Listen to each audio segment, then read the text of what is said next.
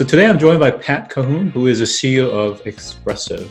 If you're an engineering leader, you're looking for somebody who can inspire you to go build something really cool.